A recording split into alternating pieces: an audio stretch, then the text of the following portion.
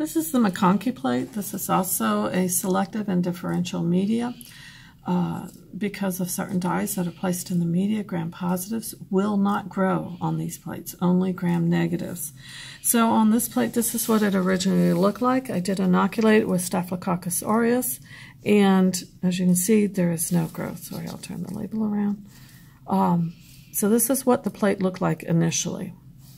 Over here, we inoculated with Enterobacter aerogenes. As you can see, we did get growth. And the colonies are pink. That is indicative of a lactose fermenter.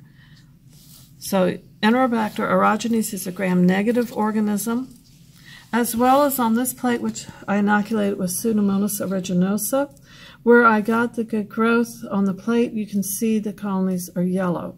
Yellow means negative. That is not a lactose fermenter. So these two plates, you had gram-negatives grow. You did not with the gram-positive, that's selective. Differential, you can see the difference in colors between the Enterobacter aerogenes over here, which is pink, which would be positive, versus the yellow over here, which would be negative for the Pseudomonas aeruginosa.